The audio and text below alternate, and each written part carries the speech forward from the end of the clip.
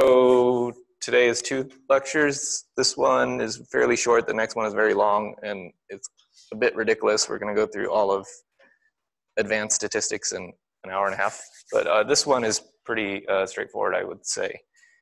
Yesterday we were talking about subtraction, MVPA, encoding models, subtraction, MVPA, RSA, and then encoding models. This one kind of belongs off on its own planet. And so it makes sense that we covered it. Where's my clicker? I can't find my clicker. Oh, I left it over here. So and this is, and the jargon differs, but I think functional connectivity is probably the most standard and most appropriate term for these flavor of analyses. And I'm sure you've heard of it, but I'll just start from the beginning. To boil it down to the basics, I think it's really just at the heart of it. And I'm going to say correlate. Of course, there are other ways to measure association, but 99% of what's out there is a correlation. Hopefully you know what that is. I guess correlation is like Pearson's correlation typically, ranges between -1 and 1. You think of like a scatter plot. If the dots are highly tightly related, that's like a high correlation, so near 1. And then if it's just random dots, it's 0. Anyway, so the heart of functional connectivity is to correlate activity. So if we're talking about fMRI, we're talking about time series data, typically, or beta weights, depending on how you set it up. So you're going to correlate responses you find in one spot, so a voxel or a region or whatever, with what you observe elsewhere. And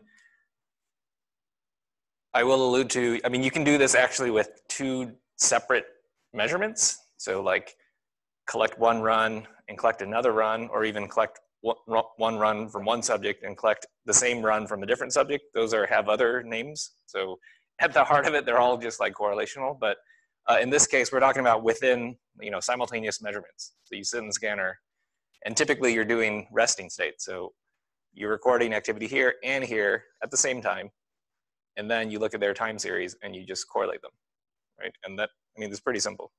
But really, this is the heart of everything. And then people go off and start doing more and more complicated things. And as I mentioned, it's typically done 95% of the time out there, at least in the fMRI literature, is with resting state. So you stick the subject in and you basically tell them, keep your eyes open, but just stare at the screen. And one caveat is people will often fall asleep, and people know this, and this is a major controversy. And that term you will see in the literature, RSFC. You'll just see that acronym all the time. And it's just the application of this type of analysis to that type of data. Okay? This was the seminal study from 1995, and it took many years actually for it to catch on. So what's happening is our usual little axial structural volume, and then we have 2 little ROIs that someone drew over motor cortex. And what this plot is showing is just time series from these 2 averaged across the ROI. So we have a red and blue trace, y-axis is % bold. This is 5 minutes of data, looks like. And we're just looking at the data, and the core observation is they're extremely similar. And so you can take these and correlate them. It'll be probably 0.8 or 0.9 correlation. And this is at rest. So, if the subject was doing this motor cortex, then obviously we would see correlations, but theoretically they were just doing nothing with their limbs.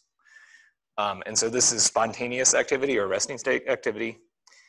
And one minor observation is, because bold is a hemodynamic measure, we're not talking about the fine time scale. We're talking about after convolution with HRF, and the frequencies that you can get after you do that are quite low. So 0.1 to 0.01 hertz, give or take. So that's like 1 cycle per 10 seconds up, or 100 seconds. So that's extremely slow ups and downs in the bold response. So this was the core observation, and then it took a couple years for it to kind of take off. As I mentioned there, it doesn't really matter what units you correlate, and people do all sorts of things, different flavors of functional connectivity. So one flavor of this is seed-based. So the seed is like 1 voxel. So you just take that voxel's time series and you just correlate that time series with the time series everywhere in the data set. So like across the entire volume.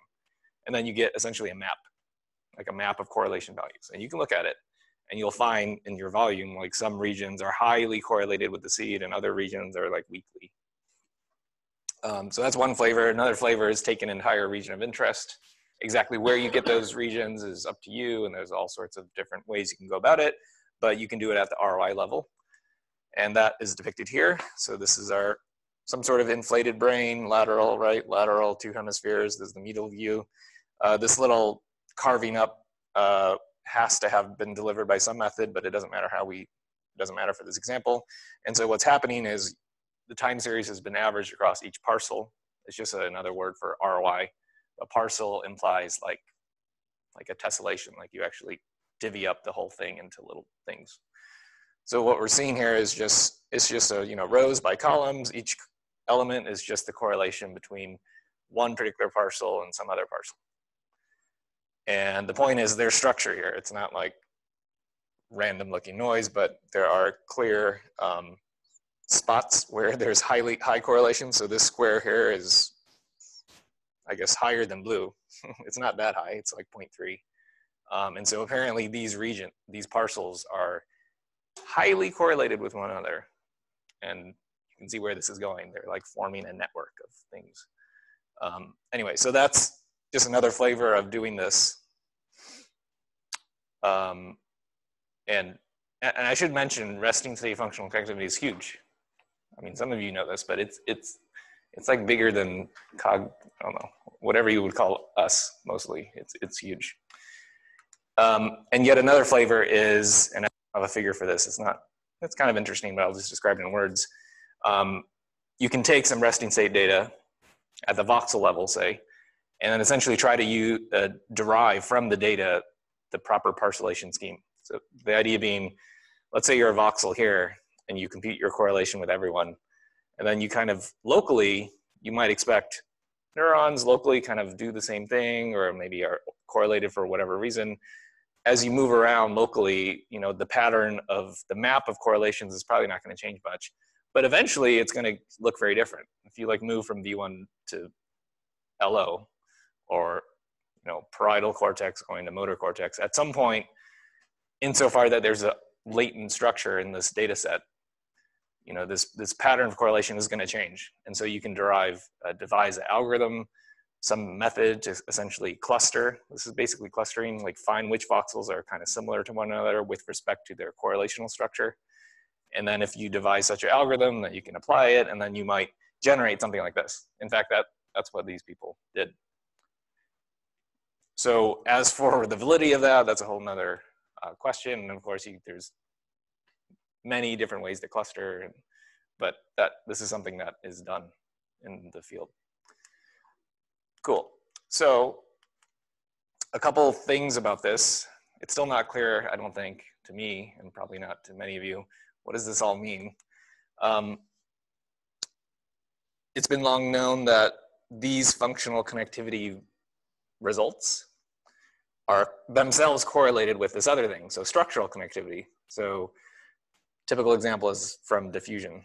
So we haven't talked about diffusion, but basically you take diffusion weighted measurements of the brain, which are sensitive to the diffusion directions of water, which basically are constrained by the axons, and you can derive axonal connections or white matter connections. And then you can construct one of these connectivity matrices that come from a completely different modality, right? Each element can be like, how often does one voxel or region connect to another via white matter tracks? You'll hear more about this from Bas, I assume. Anyway, so you can construct one of these structural connectivity matrices and then correlate two matrices together. And it's been shown that they are correlated. I mean, it's actually not super highly correlated, but there's a relationship there. It's non-zero. So that is probably a good thing. So this is suggesting, these functional connectivity observations are probably reflecting to some degree actual physical connections. Another observation is that connectivity during rest is very similar if you calculate connectivity while the subject is engaged in something. So looking at stimuli, thinking about something, moving their limbs insofar that you can do that in the scanner. and it's shockingly similar. So you can blast away with stimuli and whatever, and construct one of these connectivity matrices, and you look at them, and you look at a rest matrix, and it's almost hard to tell them apart. So what, again, it's unclear, I think. I'm sort of an outsider to this, but I think it's still an open question what that really means or what's going on, you know. So what one view, for example, on one extreme is like, a lot of this is some structured noise that has nothing to do with neural activity, let's say, and that noise exists in both a rest paradigm as well as your task paradigm. That would be a very pessimistic view. It's definitely not as extreme as that. A different view, which is very optimistic, is what you do when you don't do anything is like what you normally do in task situations. Like it's a reflection of what typically happens. So like, let's take the motor example.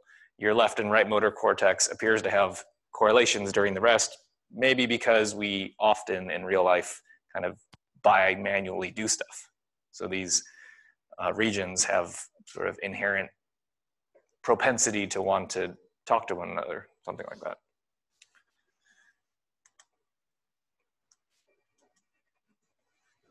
And one last observation here. As I said, this world is huge, and maybe because it has very clinical focus. So, you know, these data are very easy to get, resting state. You can get like 10 minutes of data and it can have some predictive value, and that's actually where this is going. You can take the data, do this basic pairwise correlation stuff, and then treat that thing as a thing about the person. And there's, you know, fingerprinting metaphors out there, like everyone has somewhat slightly different connectivity matrices, and then you can start taking that and like using it as a marker for other things and start correlating that with other aspects of the person. So like behavioral measures of various flavors, or use that and start comparing that across people, disease states, things like that. And definitely there's a lot of people doing that type of stuff. So probably you're wondering, maybe, depending on your point of view, like, what does this have to do with cognitive neuroscience? But it is an analysis that you can do with data. And certainly there is some crossover. Certainly you can do this type of analysis on task data, on visual data, on an actual experiment. And people do that to some degree. So there's some intersection of these worlds. Okay, and yeah, this was the point of like, and this is me kind of raising that question. It can still be useful for stuff. It's not completely bogus. I mean, if you treat it, it depends on what you say about it. And that's, whoops. The concept of biomarker is like, well, it's something that's reliable. You can get it from the person. I don't know what it means in terms of their cognitive processing, maybe, but it can still be useful. So it kind of depends on what you do with it and what you say about it. Okay, that's kind of a brief intro. We have more on this, but I want to stop briefly just to kind of get your triplets going and thinking about resting state.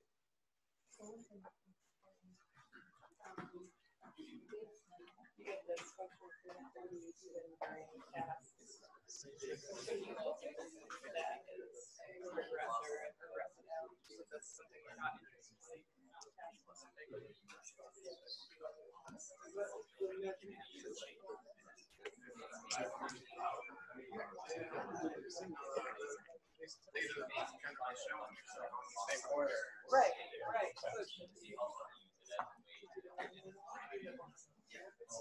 What? You love resting state? What? Oh, I was mentioning using resting state as like a nuisance regressor, since it's not task specific, but it does show up in experiments, task-related fMRIs. Well, how would you use it as a noise thing? Like you get some resting state data and then you go. Basically regress it out. But that's the devil's in the details. How does that work? I think that's tricky. Like to get some separate data, but you would want to get it out of the data.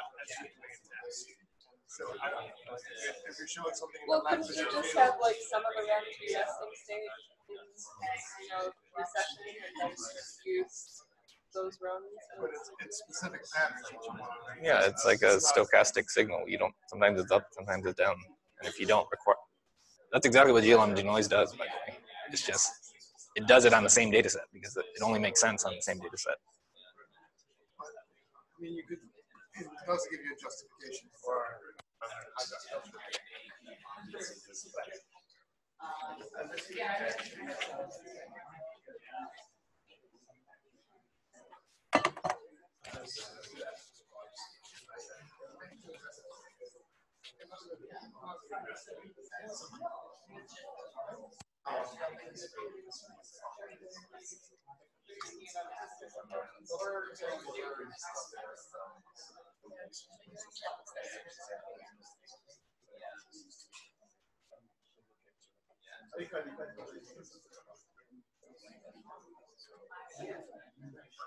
Break it out more. All right, we'll pick it up in 1 minute. Let's see. There are lots of thoughts happening there. Let's hear it.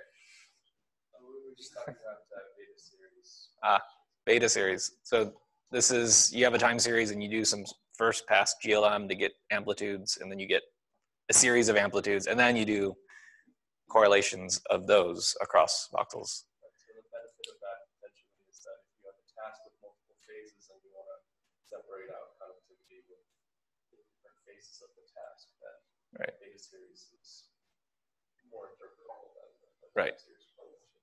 Yep.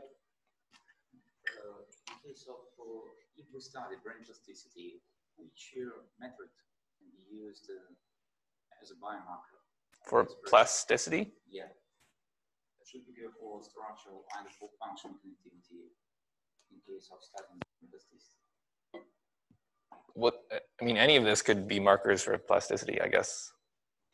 It's all fair game. I mean, you have to worry, of course, about, you know, you scan them for 10 minutes one day, they come back the next day. I mean, there are all sorts of factors that might change. Time of day is a thing people think about in terms of the bold response. They wiggle more one day than another. So there are many confounds that might show up in such data. For this reason, it's more useful to go for structural connectivity because it won't be impaired too much. Yeah, probably less so, but you know, still head motion is a thing. During long diffusion scans or T1s, you know, small head motions during a T1 will show up as artifacts, and that's a difference in the data, but of course it's not meaningful. But yeah, in general, it's less susceptible than compared to functional stuff. Cool. This group. We were just wondering the correlation map you read out after comparing voxels to the rest of the area. How do you visualize that? Yeah, how do you visualize it? Yeah, we'll see an example. I mean, it's the same as any of the data sets that you've been visualizing. You can look at it like a volume or a surface or whatever you like. Do people expect to see like a chunk of correlation that we see in one, for example, Expectations are hard, but in general, people do observe blobology. You see little blobs here and there. Like if within one defined ROI, there's a couple voxels that are really not correlated with the rest, you take it out. Oh, well, in practice, things do look smooth and at the large scale, so you won't find like a donut. Like, you know, all of these voxels are highly correlated with something, and then there's like a magical voxel in the middle that doesn't. That's atypical, I think. If your question was like, what would you do if you did see that? That's a hard, I mean, it depends on your theory of the brain. Is that noise? Is that real? Maybe you want to, if it's something you're interested in, you can cut it out and like separately analyze that little island. Maybe not like in the center, but I would assume like in the edge of the region of interest, that will slowly. Yeah, so at some point the blob dies. So then you get to the issue of thresholding. Like how do you, it's a bit, unless you have some fancier method, it's going to be arbitrary where you cut the blob. And that certainly is an issue for these types of analyses. Any other thoughts? Something also I read about the functional connectivity, that it's hard for a person exactly to perform such the tasks, not to think about anything. Yeah, that's an obvious thing. Yeah, I'll mention that on a previous slide. But what does the field think about that? Or are you asking what do I think about that? People have different views. One view is like, it's such a latent thing and it hardly changes with tasks, like we don't care. That's like one view. Another view is it's complete bollocks. Like it's an uncontrolled experiment. This is crazy. Like we have no idea what the subject is doing. Your results are completely affected by their daydreaming state or their sleepiness. And maybe that's the biomarker. That's kind of an extreme view, but yeah, there's different views out there. So if we do something, we will repeat the same functional resting state experiment with the same person, but in 5 minutes, will we give the same results?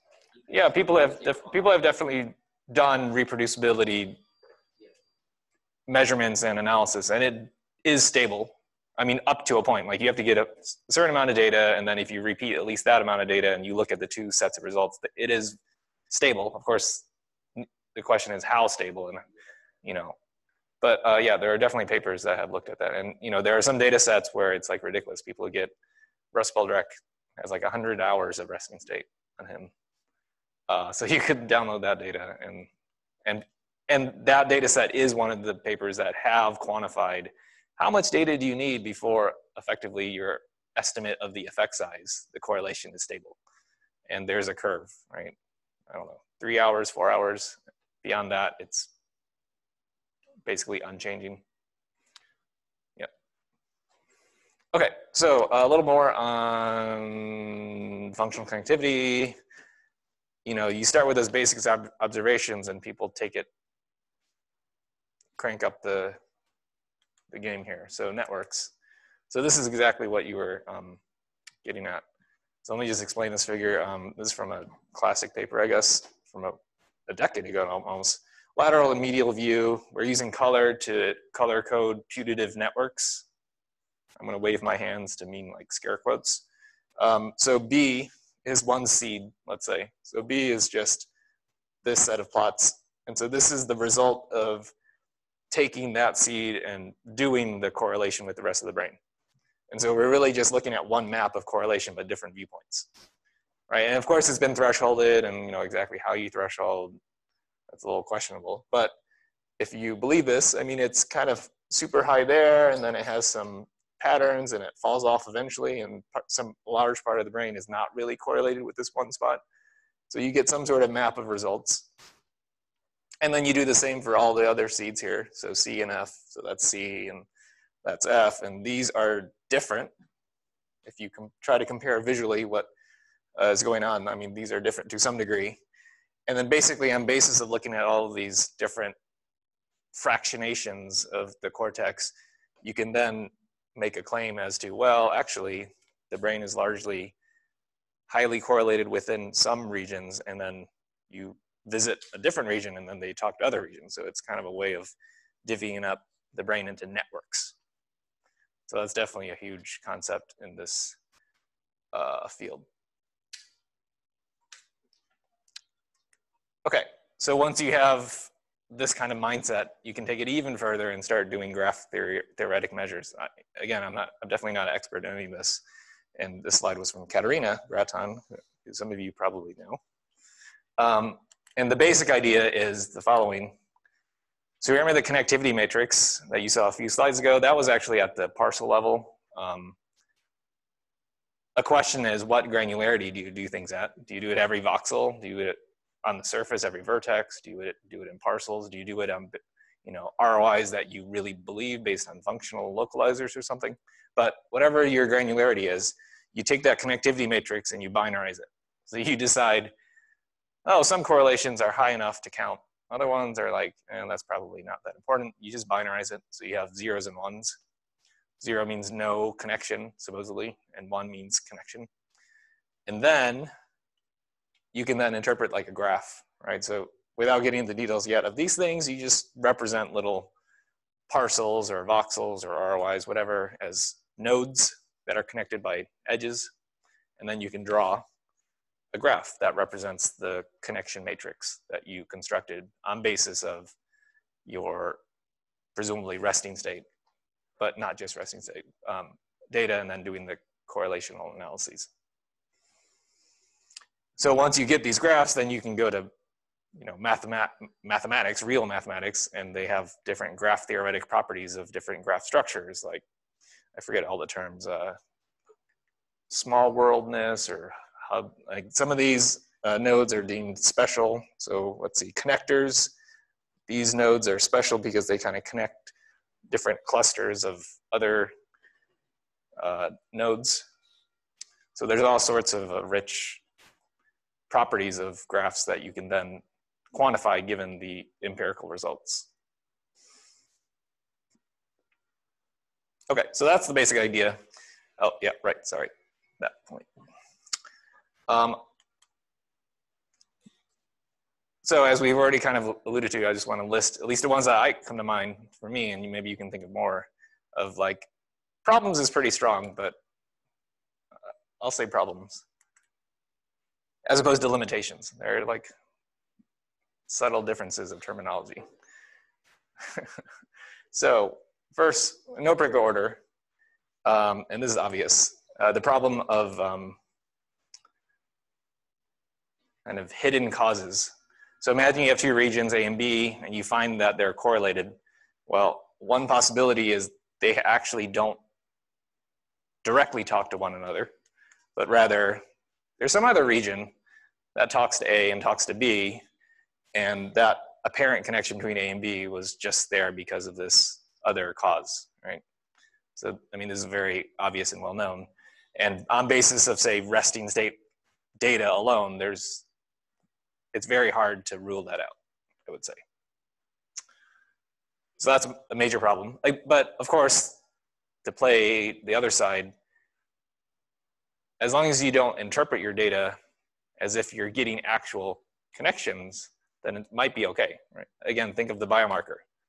If you're just using it as a biomarker, you really don't care if there's an actual connection there, maybe. Another problem. A lot of people are trying to push directionality. So what that means is,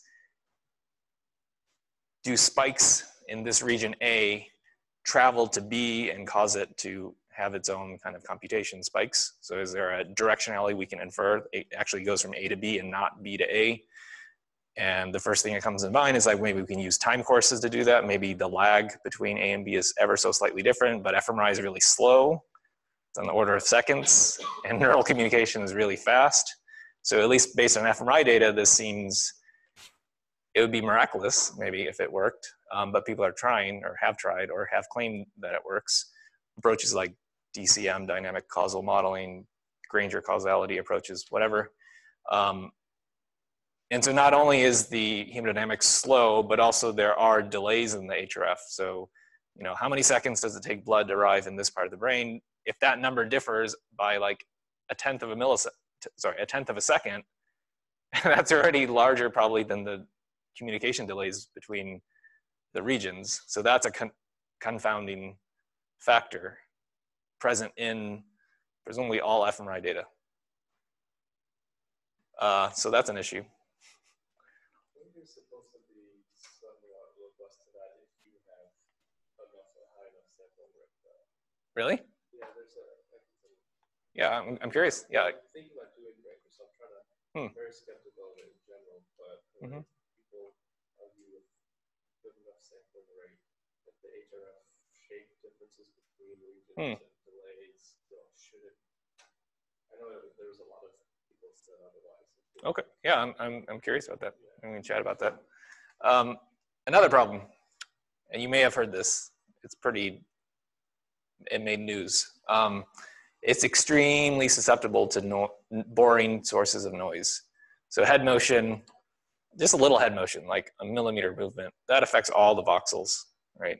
It's like a global effect. And you might have the intuition, like, this is going to cause voxels to be correlated. Like, all the voxels are going to have a little bit of upward or downward intensity fluctuation. And that will show up as connectivity. And there are other global noise sources. So if you hold your breath, the entire brain gets dark, because if you hold your breath, you're withholding oxygen delivery And so all your pixels are going to go down. And that's connectivity. So on and so forth. This was already discussed. What about cognitive stuff? Like the subject is not like in a steady state of statuesqueness. They are like thinking, they're probably twitching their fingers, they're like closing their eyes. They're doing all sorts of things. And you can't control, well, you could try to control that, but then you start, then it starts becoming a cognitive neuroscience experiment, which is kind of interesting. But if you don't do anything, you have this uncontrolled thing. The subject might do it differently the next time they go in. Different people might do it differently. There's all these like question marks, I feel. But again, to play the other side, it really depends on what you say about the data. Like you can get the data, and we did get the data for NSD. And just by getting the data, nothing's wrong yet. It's like what you do to the numbers, what you analyze it, and what you say about what you learned from that. That's the problem, in my view. Okay, so kind of wrapping up this part of it, what does this have to do with subtraction, MVPA, and RSA, and all this stuff? One point is, it really is fundamentally different, I would say, from these kind of more cognero-y approaches. And maybe that's obvious, but all of the approaches we talked about yesterday were about understanding how cognitive stuff, stimuli, you know, cognitive manipulations, memory effects, whatever, how that stuff relates to brain activity. So it's like experiment to response, right? All of the approaches are about that. Whereas, you know, functional connectivity is on the surface of it. Of course, you could try to couple it with that, but on the surface, it's not about any of that. It's just about activity correlations with each other. And sometimes it's high, sometimes it's low. You can build little networks out of that, but it doesn't say anything about the task paradigm. Unless you do additional things. I'm not saying you can't try to go there, but in its raw form, it doesn't do that. So that seems fundamentally different. Another general point is like, it has in the field kind of shifted kind of the overall thematic focus to the fact that neurons have to talk to one another. Like that's how your brain works. There's a whole cascade of signaling from sensory receptors, association areas, motor outputs, and you know, neurons do connect to one another, and that's how they get their processing done, right? And so that's a kind of a different mindset. Rewind to yesterday, like talking about subtraction and all this stuff, like none of that was in thinking about the brain like that. So a shift in thinking about or taking seriously connectivity, or sorry, communication between neurons or areas is new here. Another major large issue is, what do cogneuro people do? Let me just say cogneuro is non-connectivity people. What do we do about it? Like we do our experiments, and during, by the way, you know, we typically have rest periods, and we didn't talk about this that much, but let's say you're starting to run, and it's a visual experiment. You typically have periods of blank, of just sit there, please, and just, you know, the scanner has some it takes a few seconds for, and we didn't go over this, for the physics to kind of settle in. So there is some rest periods, and then you do some task, and you like make a judgment, and you do your trials, and then we typically have some more rest. So there is resting state in some sense during our experiments, during task experiments. But beyond that, I mean, theoretically, these signals, these fluctuations, whatever their nature, they're probably happening during our experiment also, right? And so how do we orient ourselves towards that?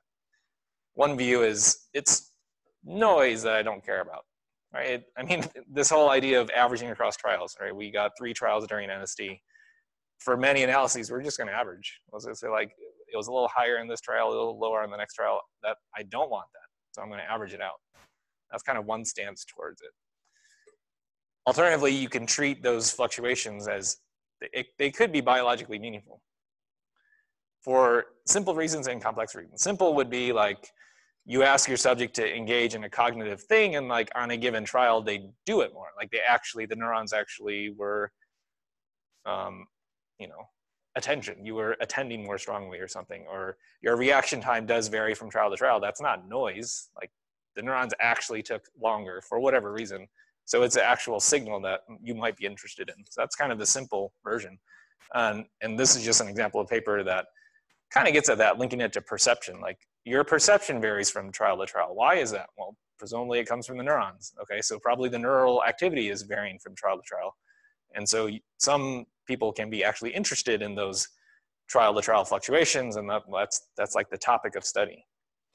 So this is, this is just an open question. There's no, people are interested in different things, but this is something to be considered when you think about stuff.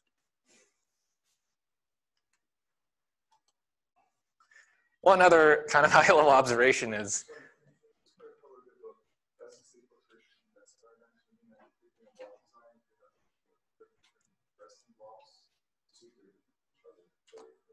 yeah.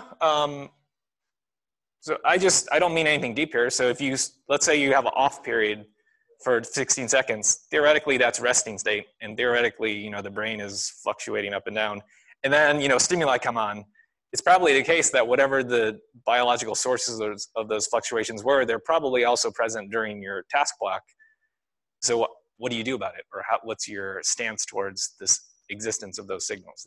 That's just the question I'm raising here. So the idea being that, so when you average, the idea is that background noise is somewhat random. Oh yeah, the presumption is certainly that it averages out, that it sometimes is up, sometimes it's down. Hopefully it's zero mean. On average, it should go to zero. If it doesn't average out, then certainly that's a cause for some concern.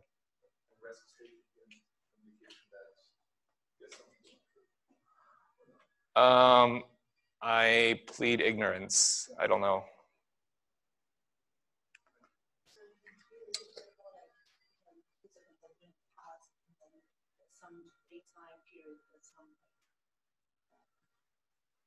So let's say between the trials, and then some researchers might be interested in trying to see whether there's some like preparation stage that might be carrying some signals. Mm-hmm. So for example, there's memory task phases, mm-hmm. houses. Oh yeah. So the rest periods, are you pointing out the rest periods in the task paradigm aren't really rest sometimes? Yes, because this is right. Yep. Right. Or in those cases, it's probably going to be a mixture of what people think of resting state as well as your cueing cognitive activity. So it's some unholy mixture of stuff. Right. I don't know if any of you tried to rest for 5 minutes in a scanner. It's weird. It's almost like hallucinating sometimes, like you drift in and out of consciousness. Another kind of high-level point I just want to point out, this is more of like sort of an analytic view. It's like the reverse of RSA. Okay, so let's just go through matrix notation. And you have to like hand wave a little because we don't really have stimuli necessarily in resting state. But if X is a 2D matrix where you have voxels on the rows and different stimuli in the columns, which is what we just saw yesterday, right? Then you think of RSA as just X transpose X. So hopefully you know some matrix operations. So transposing this matrix just makes it stimuli by voxels. So if you multiply stimuli by voxels by stimuli, you get stimuli by stimuli. So transposing is just taking the dot product of each activity pattern to every activity pattern, and taking the dot product is like correlation, basically. Ignoring the fact that you have to subtract the mean and normalize and all that stuff. So basically, to construct an RDM, a representational dissimilarity matrix, it's basically like this. And to do functional connectivity, it's just the same thing, but reversed. So X is voxels by stimuli. So here we would just be doing voxels by stimuli times stimuli by voxels, and then you get out voxels by voxels. So mathematically, these are like trivial and simple things that people do to different types of data and use completely different words for different things, even though they're fundamentally almost the same. And as I alluded to, it's not like functional connectivity lives really on a different planet. I mean, you can take a task paradigm and do functional connectivity and start looking at results. I would say what that means is tricky, and I still haven't fully wrapped my head around it, but you can do it, right? You can measure how correlated are time series in different regions of interest that you're interested in during an experiment, during trials, during behavior, whatever. And some people do that. And I just want to mention one thing. So in vision, if you know about retinotopy and PRFs, which we talked about, so I guess the old paper now has kind of explored the idea of taking resting state data and essentially finding PRFs. So the idea is, so in V1 you have small receptive fields, and in V2 you have also small receptive fields. They don't actually get that much bigger, but you might expect kind of a point-to-point correspondency, right? So you have retinotopic organization of the whole visual field, and so you have a whole map on V1 of the world, and you also have a map in V2. You might imagine, and it is true, that the neurons kind of connect one-to-one. So, you know, they represent a small part of the visual field, and then they pass on their information to the next area, who also represents that little part of the visual field. And so there's structural connections there, and it shows up in functional data, and you can get resting state measurements and derive those connections. And so that's this concept of connective fields. And then you can start mixing that with task paradigms. So one thing people have done is, I don't know what paper published it. Is it? I'm sure it's published. But basically, let's say you know where V1 is in each of your subjects from whatever, external data or whatnot. You get resting, actually you can do this with a stimulus or a resting state. So let's say you just do resting state. So nominally there's no stimulation going on. If you know where V1 is in that subject, you can derive these little connective fields to the next area, say V2, and essentially infer retinotopy in the next area, given that you have strong belief that you know where V1's retinotopy is. And do that with the resting state paradigm. You can also do it with a stimulus. So there's people who do this with movies. So you can have complicated movies that are stimulating everything and this, and everything's getting stimulated in some complicated way. Insofar that this kind of V1 to V2 communication is always occurring, you can also, you know, attempt to do this kind of connective field stuff to learn retinotopy, given if under assumption you know it in V1. So V1 is the base, and you start essentially deciding which V2. So you pick a voxel in V2, for example, and kind of learn which of the V1 voxels it's most correlated with.